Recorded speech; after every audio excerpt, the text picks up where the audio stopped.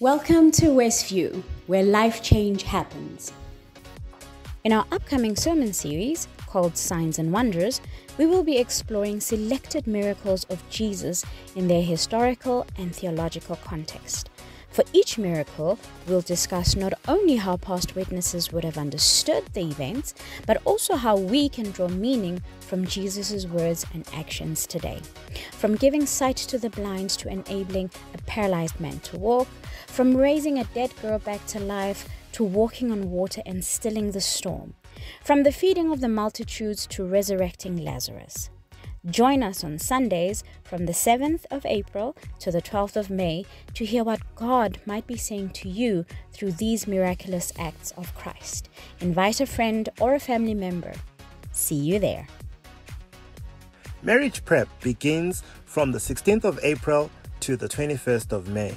It's going to be in the Infant Chapel on Tuesdays from 7 to 9 p.m. Just remember, on the 23rd of April, there is no marriage prep. For more information, please contact our office. On the 14th of April, we invite you to join us for our first community worship service for the year. Bring the kids, family and friends for a meaningful time of worship. We also invite you to stay after the service for a cup of tea or coffee. Please follow us on our Facebook, TikTok, and Instagram pages, or visit our website at www.westview.org.za. But don't keep us a secret, share our content with your friends and family.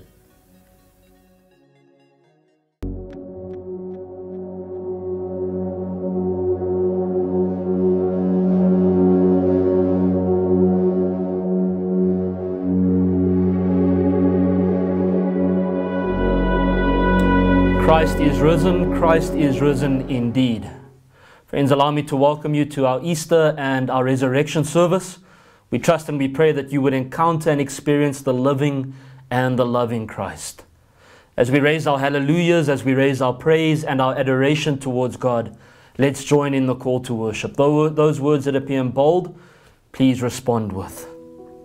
Where shattered hearts are made whole, where wounded souls are healed, where life is stronger than death, there the stone has been rolled away. Where the lonely become our friends, where a stranger is welcomed home, where hope is stronger than despair, there we find Jesus walking. Where selfishness is changed to generosity, where the anxious find serenity, where love is stronger than hate, there Jesus is opening our eyes. The stone has been rolled away. Jesus is our companion on the journey. Our eyes are open to the needs of others. Hallelujah, Christ is risen. Hallelujah, Christ is with us. Amen. And so we invite you to continue to worship God in song and in praise together with us. May you enjoy the service. Thine be the glory, risen conquering Son. Endless is the victory thou o'er death hast won.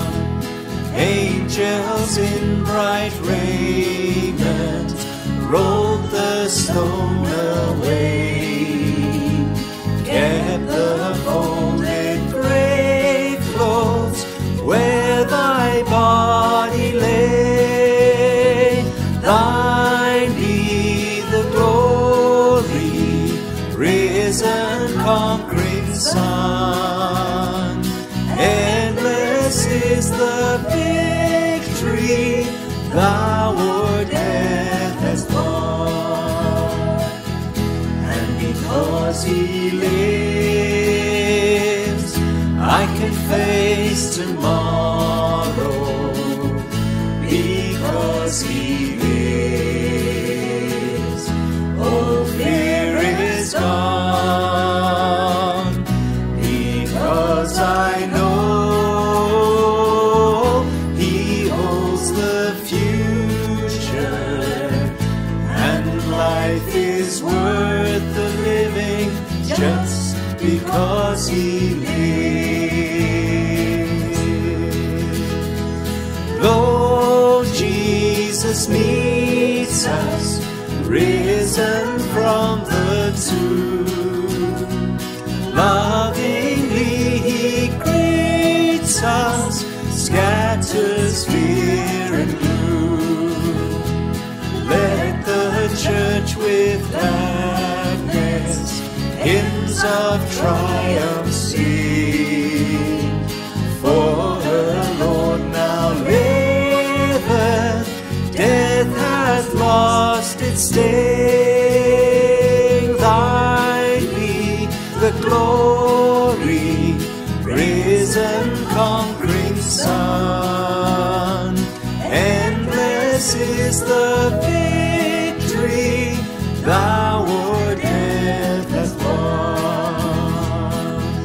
And because he lives, I can face tomorrow. Because he lives, all fear is gone.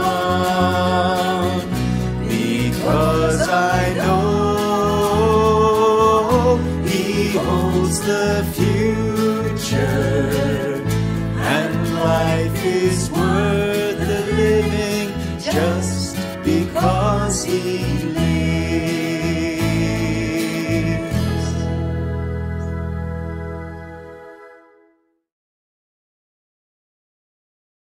God, it's strange that today the world doesn't look all that different. We would have expected things to have changed, for everything to be somehow brighter, more vibrant, more alive. But that's not really how resurrection works, is it, God? Today you ask us to see differently, to look beyond our unchanged world, to look past everything that seems so much the same and see the life that pulses through it all, that has always been there, hidden, yet present. And when we allow you to open our eyes and hearts, we discover that resurrection isn't so much something that happens around us, but something that happens within us, something that changes us and how we live in this ordinary, unchanged world. And so we celebrate your abundant, vibrant, unquenchable life that is within us and in all things even now, that changes us and empowers us and inspires us to live fully and freely. Forgive us when we become blind to your life, when we forget that death is not the final word, and when we settle for less than the vibrant, creative life you want for us. Thank you that your life never stops working within us and through us. And thank you for this day, which reminds us that death always leads to new life. Amen. Friends, on this Easter Sunday, we celebrate and give thanks for God's gift of life. And we remember that everything we have and are is a gift of grace. And so now, as an act of worship, thanksgiving, faith, and commitment to God's life, we bring our gifts. If you've already given in another way, thank you. But if you want to give as part of your worship today, Westview's banking details are on screen now and will appear again at the end of the service. Let's give generously and gratefully as resurrection people, sharing God's resurrection life with others through our offering.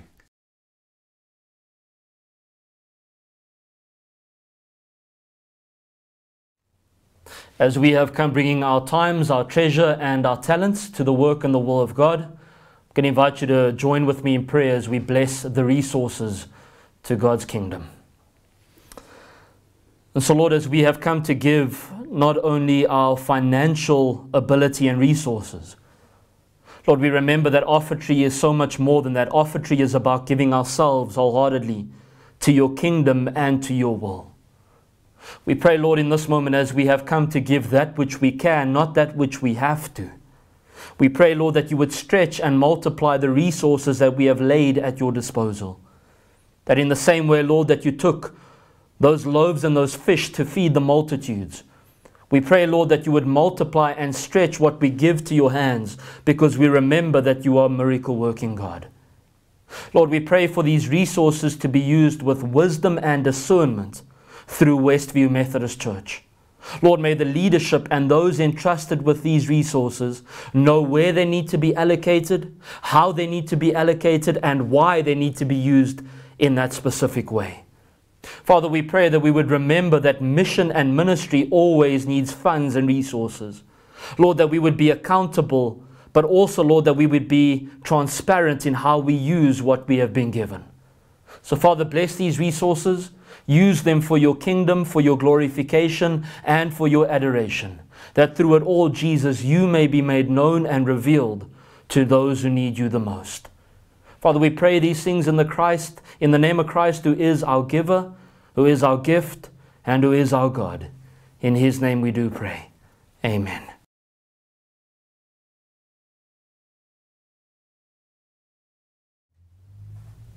Good morning, everybody. Our reading today is taken from Mark chapter 16, verses 1 to 14. Jesus has risen. When the Sabbath was over, Mary Magdalene, Mary, the mother of James, and Salome bought spices so that they might go to anoint Jesus' body. Very early on the first day of the week, just after sunrise, they were on their way to the tomb, and they asked each other, "Who will roll away the stone from the entrance of the tomb?" But when they looked up, they saw that the stone, which was very large, had been rolled away. As they entered the tomb, they saw a young man dressed in a white robe, sitting on the right side, and they were alarmed. "Don't be alarmed," he said. "You are looking for Jesus the Nazarene, who was crucified. He has risen. He is not here. See the place where they laid him? But go, tell his disciples and Peter, he is going ahead of you into Galilee.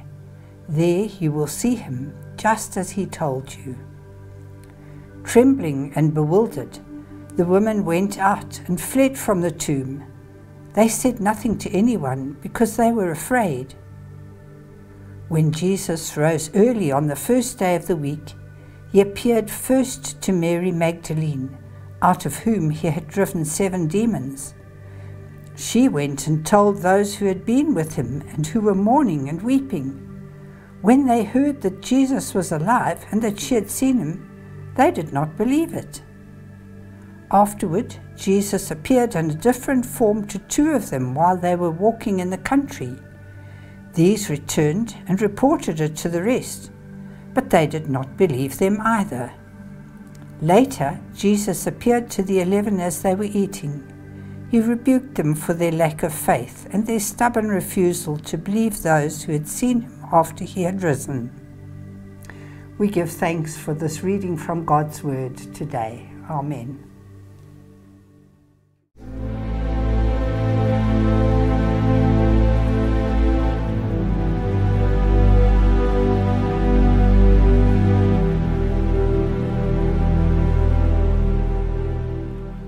On this Easter and Resurrection Sunday and service, I want to be speaking to you from the theme entitled, Risking Failure to Provide Proof of Life. For those of you who don't know, I'm a big and an avid movie fan. Oftentimes when I originally moved to Centurion, I would make it a habit and a ritual of mine in my free time to go to Mall at Reds and sit in the theater all on my own and enjoy a good movie in peace and in silence. Those movies that I enjoyed watching was John Wick 4. Another movie that I thoroughly enjoyed was The Equalizer 3. To extend that, I'm also a big fan of the Godfather series, Godfather 1, Godfather 2, not so much Godfather 3. And even though these movies might not be so sanctified and holy, they are somewhat my guilty pleasure. And yet there's one movie that I lift up as one of my all-time favorite movies. A movie that was created and aired in 1994. This was a movie that grossed more than $660 million, a movie that received the Academy Award for the Best Film of the Year, and the lead actor Tom Hanks received the Academy Award for the Best Actor of the Year. Friends, with Tom Hanks being mentioned, you should know this movie. It's called Forrest Gump. You know a movie is memorable when after watching the movie you are able to quote some memorable lines as if you were experiencing and watching the movie for the first time all over again. For those of us who remember Forrest Gump, some of those memorable quotes and lines were something like, "Stupid is as stupid does." And if you remember the words and the lines that Forrest Gump lifted up from the mouth and the mind of his mama, I want to remind you that there are some gospel undertones to some of the quotes and the words that he shared with us in that movie. You would remember Forrest Gump said that in order to move forward in life, you have to put your past behind you. That's gospel good news. You would remember Forrest Gump would say that unfortunately death is simply a part of life. That might not be good news, but there's some gospel in that. And then the most memorable quote from all of Forrest Gump's movie is the following: that life is like a box of chocolates. You never know what you're going to get. That, friends, sometimes life and sometimes the reality of walking with God is that when we put our hands in the box of life, we are met with some unpleasant surprises and some unpleasantries. That sometimes God allows some things on our doorstep that we would rather not choose to come in our direction. And yet the way of God and the way of the gospel is that when we find ourselves with some things in the box of life that we don't like, it is only simply proper and good etiquette to go all the way through that thing instead of shoving it and throwing it back in the box. And friends, yet, for those of us who have experienced the unpleasantries and the unpleasant surprises of life, the declaration and the proclamation on this Easter Sunday is that God is able to transform and change those unpleasant surprises into something that becomes a pleasant surprise. Can I preach to someone right here, right at the beginning of this sermon? That God is a God who is able to take the ugly and turn it into beautiful. That God is able to transform death into life. That God is able to change brokenness into blessedness. And yet, allow me to take you back into antiquity. Those women and those disciples who have journeyed with Jesus towards the cross and the tomb have experienced nothing but unpleasant surprises for the last 36 hours before the Sabbath arrives. Friends, can I remind you of the unpleasant surprises? Jesus being arrested in the Garden of Gethsemane, unpleasant surprise. Them being discarded and being betrayed by their friend Judas, unpleasant surprise. Jesus being condemned to death even though Pilate knew that he was innocent, unpleasant surprise. Jesus being beaten to a breath of his life, unpleasant surprise. Jesus carrying the crossbeam up the hillside of Calvary to be crucified, unpleasant surprise. Jesus hanging with 2 nails in his hands and a crossbeam in his feet, unpleasant surprise. Jesus crying out, "It is finished, and Father, into your hands I commit my spirit," unpleasant surprise. And so when these 3 women, Mary Magdalene, Mary the mother of James, and Salome go to the tomb on the Sabbath or on the first day of the week, they have one question on their mind after all of the unpleasantries that they have experienced and encountered. They ask, who is going to roll the stone away for us so that we can participate in the Jewish ritual and custom of anointing the dead body of Jesus? That's an interesting question to ask, because some scholars suggest that the stone that was rolled in front of the tomb was not only there to keep Jesus from coming out, but it was also there to prevent people from going in. This stone, which weighed approximately 1 ton, over 900 kilograms, was what prevented these women from getting into the tomb to anoint their crucified Savior, Jesus Christ.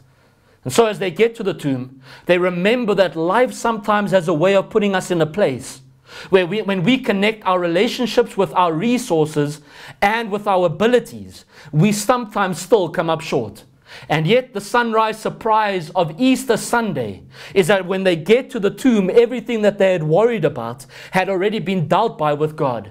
Friends, have you ever been so concerned about the stones that stood in your way, only for you to arrive at that point and that place in life, to recognize and realize that God had already dealt with everything that you were worried and concerned about?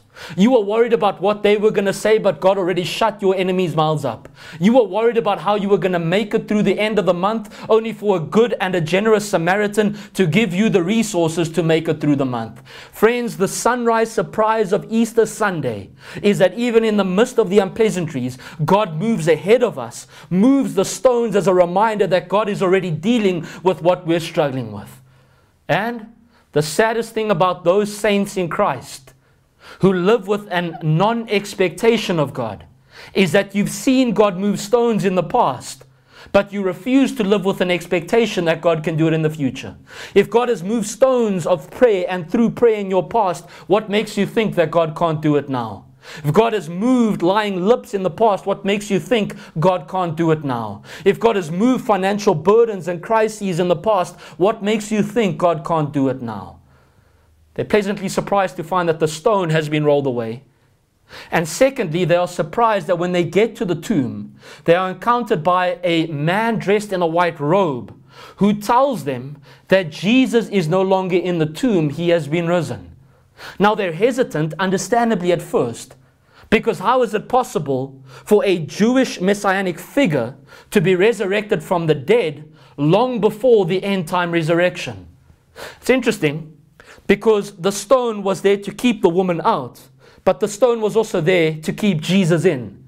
Can I give you an illustration? Being a minister, one of the parts of the work that I do is hospital visitation. Friends, I've become so accustomed to the acronyms at hospital that I already know what PICU means. I know what NICU means. I know what ICU means. I know what CICU means. And I also know what oncology means. And yet when I was in Kroonstad, I visited a woman who was in a ward where she was beginning to grow tired of being in the same bed, in the same room for as long as she was in. And friends, as she spoke to me, she said to me that she had signed a form called an AMA, something I'd never heard about. And she told me that this is a form that you sign against medical advice, that the doctors want her to stay there, the nurses try to encourage and convince her to remain in bed, and even those psychiatric people who work as therapists try to remind her that she needs to stay put. And yet she signed an AMA form to say that against the advice of medical and doctor advice, she's going to go out of there. Friends, can I tell you about the good news of Easter Sunday? That when everything tried to tell Jesus to remain in the tomb, when the devil tried to keep him locked in, when death tried to let him go, when the grave tried to keep him enclosed in the tomb, Jesus said, I've signed a form that goes against all of your advice and I'm walking right out of here. They are pleasantly surprised by the stone and the body that is no longer present. And yet, this is a God who takes great risk to provide proof of life. Because if we read on in Mark's Gospel chapter 16, the question that I ask is, why does Jesus not stay at the tomb to meet all three women to give them proof that he is alive? Come back with me to that Sunday. The sun is about to rise. They're about to anoint the dead body of Jesus. When they get there, they are met by an empty tomb. Friends, they don't know where the body of Jesus is. They don't know if he's been resurrected, but they know that the body isn't there. So they run to Peter and them.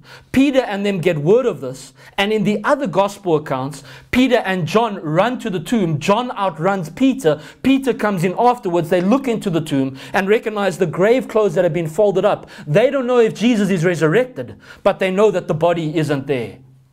The soldiers wake up and they look into the tomb and they recognize that they don't know what happened to Jesus, but the body isn't there.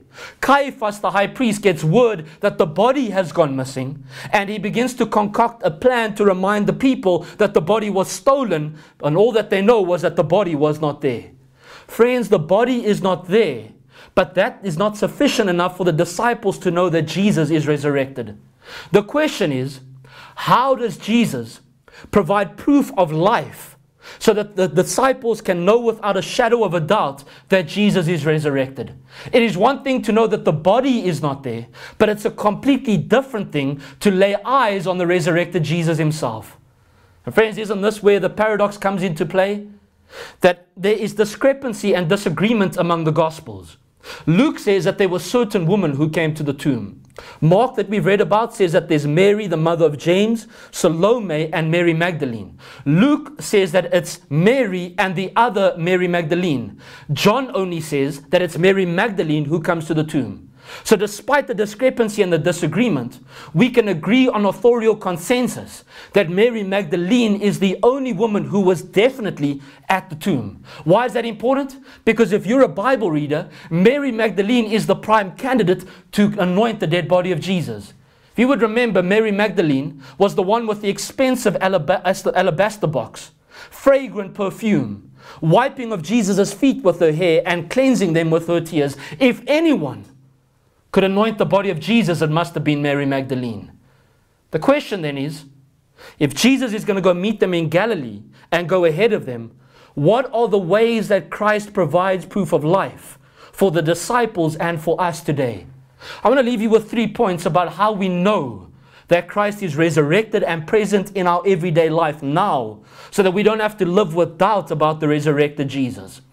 The first point is that Jesus reveals his resurrection through the witness of other people.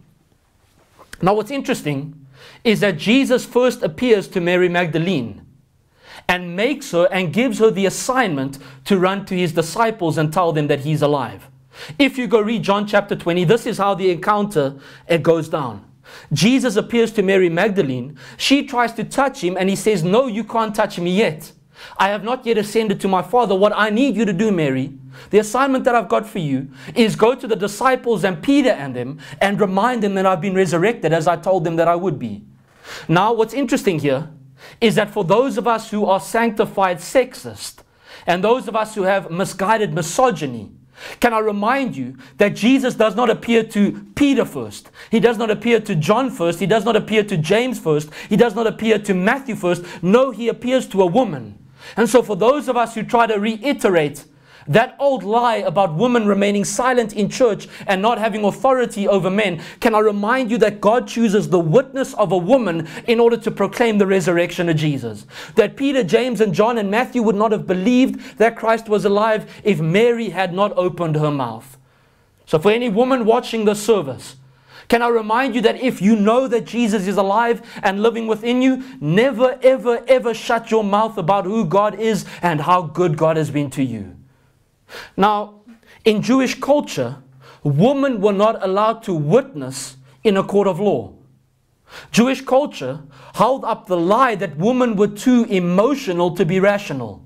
Maybe this is why Peter and them refused to believe the testimony of Mary Magdalene. But if you go read the text properly in Mark chapter 16, this is not just any woman.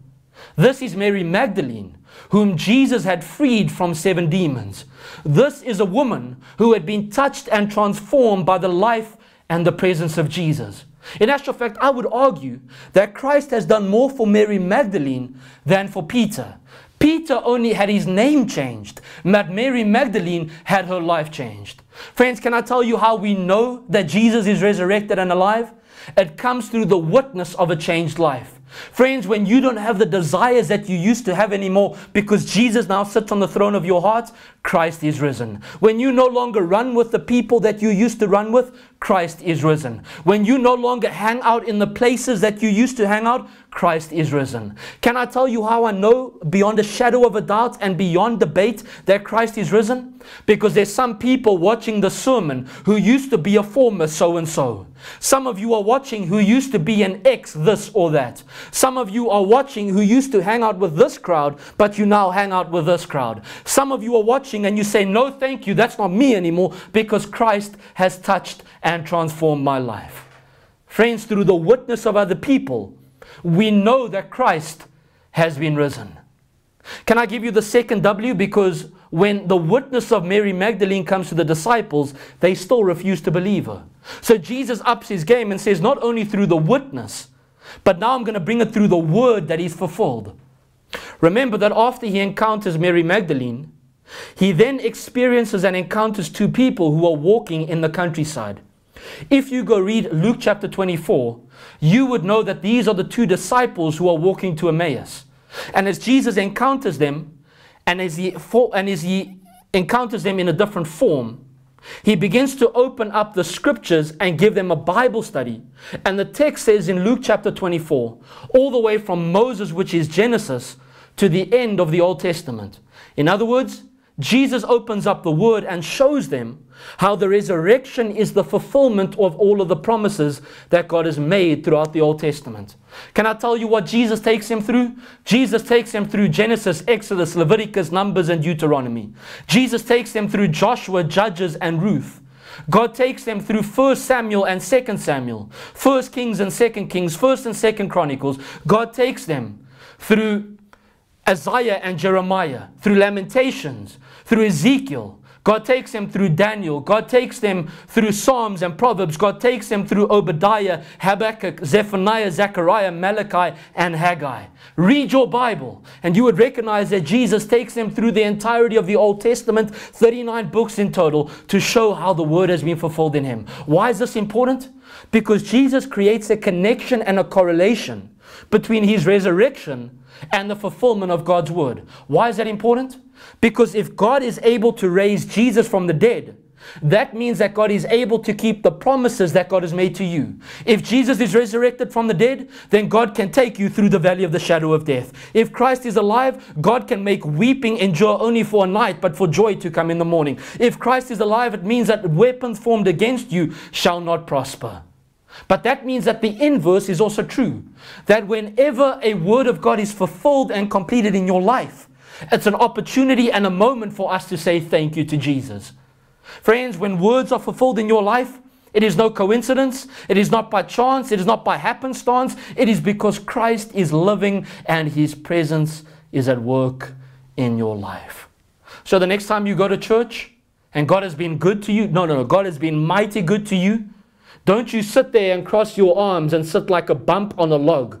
Instead, may you sit in your place and continue to praise and glorify God because His word has been fulfilled in your life. Then the last and the third point is that they don't believe on the basis of the witness of Mary Magdalene. Go read Mark chapter 16 again. They don't believe on the basis of the word that Jesus has fulfilled and opened to those walking to Emmaus.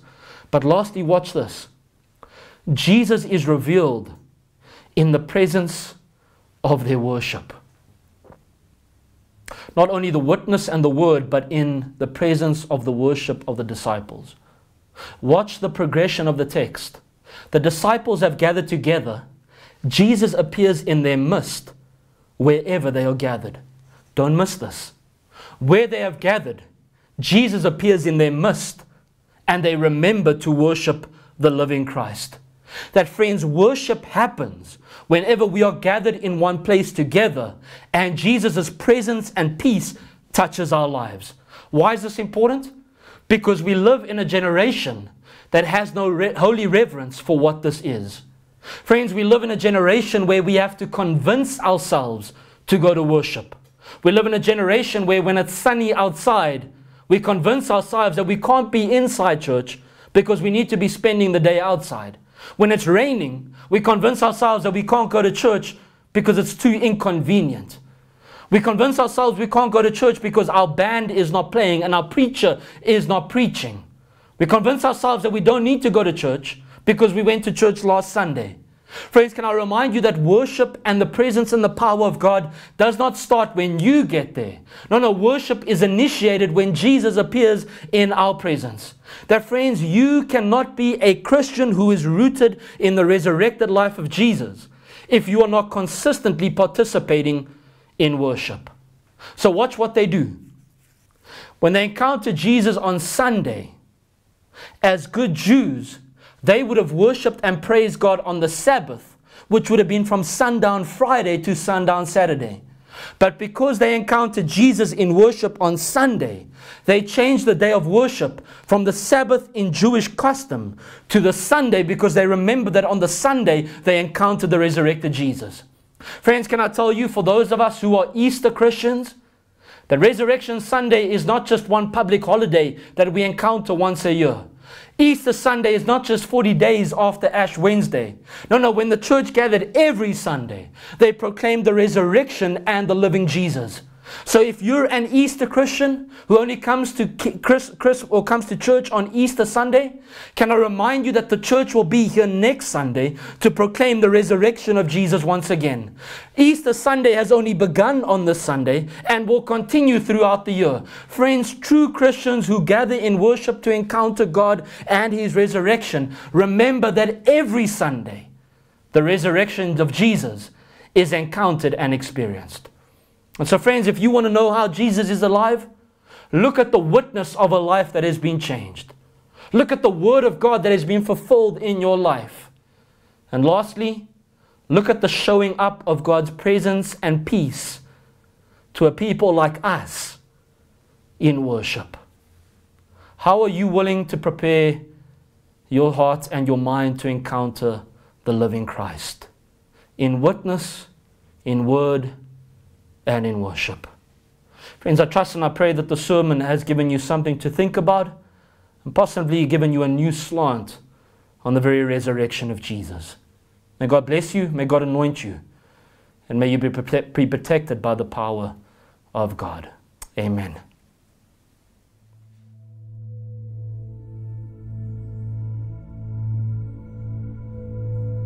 Friends, let's welcome God's resurrection life into our lives a little more by taking a moment now for meditation and stillness. You may want to center yourself, close your eyes and deepen your breathing. And now focus on the air being drawn in and out of your body. Feel your body receiving life from the air you breathe. Feel your heartbeat and be aware of the blood pulsing through your veins. Feel your muscles and how they expand and contract as you move. Take a few moments to become deeply aware of the life that is at work within you.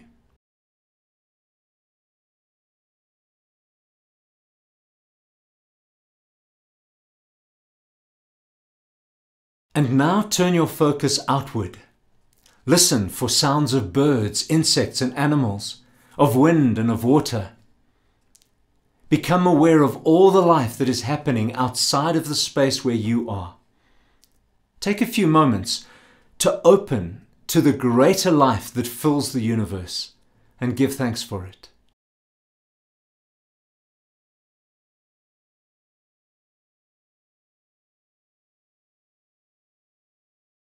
And now let's celebrate God's life within us, around us, and in all things as we sing.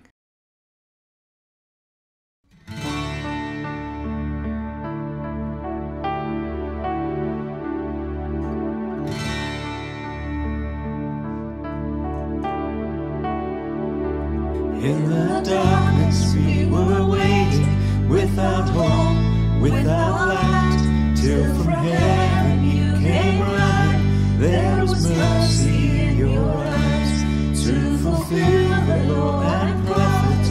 To a virgin came the word from the throne of endless glory to a cradle in the dirt.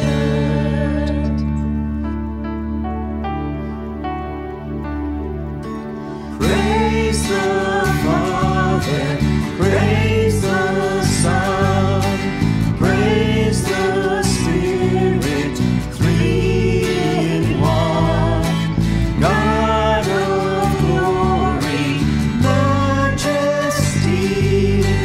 praise forever to the King of Kings. To reveal the kingdom coming and to reconcile the lost, to redeem the whole creation. You did not despise the cross, for even in your suffering you saw to the other side, knowing this was our salvation. Jesus, for our sake you died.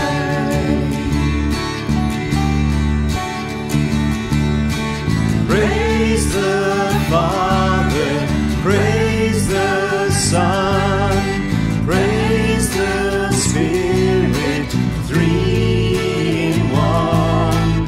God of glory, majesty, praise forever to the King of Kings.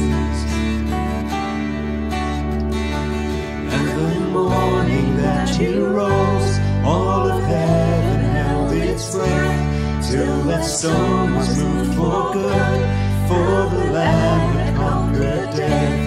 And the dead rose from their tombs, and the angels stood in awe, for the souls of all who come to the Father are restored. And the Church of Christ was born. Then the Spirit lit the flame, and this gospel truth of old shall not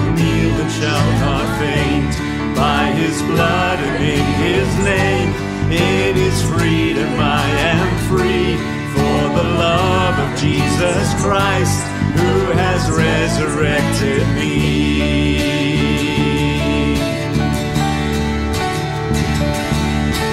Praise the Father, praise the Son, praise the Spirit, three in one. God of glory, majesty, praise forever to the King of kings. Praise forever to the King of kings.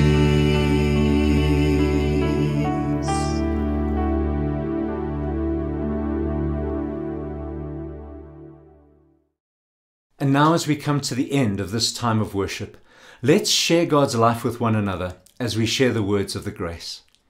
And now may the grace of our Lord Jesus Christ, and the love of God, and the fellowship of the Holy Spirit be with us all, evermore. Amen.